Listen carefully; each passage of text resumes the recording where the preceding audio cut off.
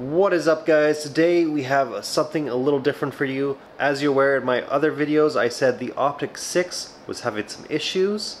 It was turning on and off and acting very strange. I took it down from the garden and I will show you guys now what it's doing, and it's kind of changed, but I will show you how to fix it. So as you can see here, we just plugged it in and everything turns on automatically. So you can tell the timer board is dead on this thing. Before, all these smaller LEDs was not turning on, and as you can see here, there should be a light and it should be rotating, and this is the timer.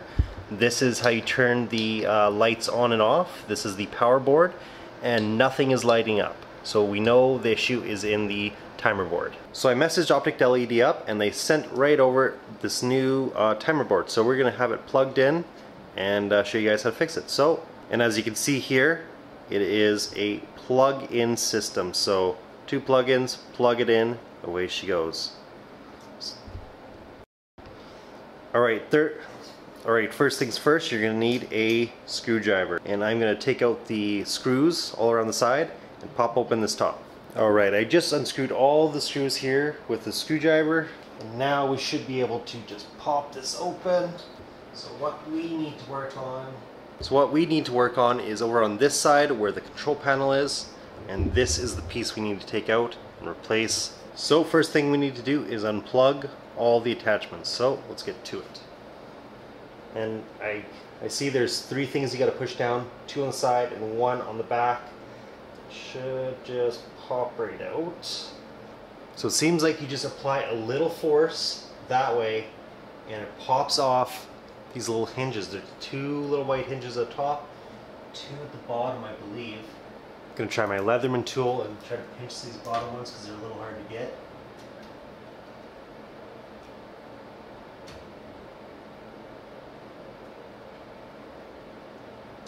Alright, there we go. Easily pops open.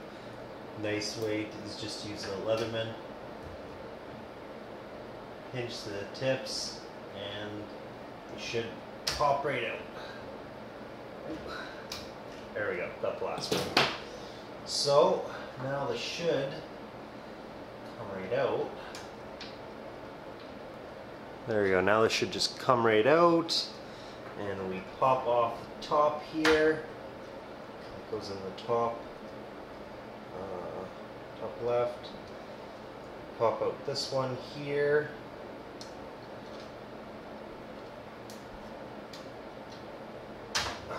Okay, and last we pop off this black one.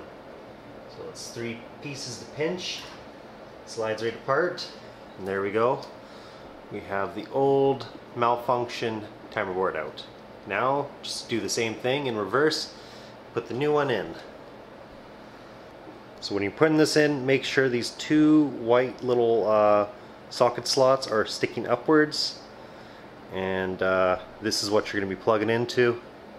Alright, so what I want to do first is plug all these things in. I think they gave us an extra cord and I don't know if we need it. So I'm just going to pop this out because I believe this white one goes into there. Just pop that out there. And let's plug all these in before we start messing around. So first one. Right, next we'll do this white one, plug this in. This just looks like,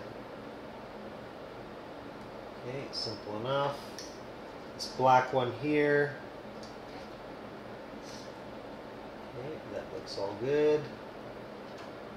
So you got to be really gentle when you're putting it in here. You don't want to break any of these little knobs. So yeah, you just got to be kind of gentle with it. And you should just pop right in. There we go. Popped in. And we take the white one here and attach it. Alright, there we go. That is all fully installed now. So let's get this lid back on. We're going to screw on everything and we're going to turn it on and see if it works. Alright, now that we have everything hooked up, we're going to plug it in and see how it works. So let's get right to it. Plug it in here. And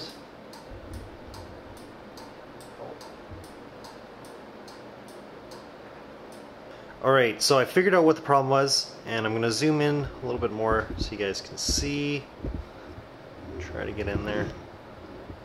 Okay, these here are the power buttons. So these need to be precisely put into the power slots here. If not, you'll have what I just had, and it'll flick on and off, on and off, on and off, non-stop. So you really got to make sure those are perfectly in the dent here. So these are the two power switches here. So you really got to be careful how you put them in. I just used my leather mitt and kind of put it over. It was on the angle, and now it seems to be all good. So we're going to put the lid back on and try it again. Alright, so I think now we have everything set up. We're going to plug this in. And there we go. I think she is good as new. So let's turn it on to... So, seems everything is working now. The lights come on fine. Over here you can see the cop lights on, the 5 watts on, and the timer's on. So we can change the timer. Timer's working now. 24 hours. You can turn it off. So that works fine. Let's check the power buttons now. So turn the 5 watts on and off. 5 watts off. 5 watts on. Let's do the cobs. There we go. She is good as new, guys. So that is how you fix a timer problem with an Optic LED light.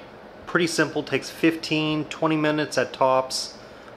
Pretty simple stuff. You just pop it out, unplug all the wires, plug in all the wires, and away she goes. Main thing to watch out for is the power buttons on the timer board. Make sure they're in the proper right spots, or you'll get what I had, and it'll flick on and off non-stop. Also, I would highly recommend getting a power surge protector for your lights. It's just a safety precaution so this kind of thing doesn't happen. My other lights were fine, but this one had some issues. So just to be safe, I do recommend getting a power surge protector for your lights. So this is the first repair I've had to do with my LED lights. Pretty simple stuff. They send what you need in the mail. It's all plug and play kind of setup, so it's extremely easy to fix on your own. All DIY, so that's much better than having to send your light in to get it fixed, shipping it, paying for shipping and all that stuff. Way easier doing it this way. So hope you guys like this video, guys. Peace out, catch you guys later, and until next time, guys,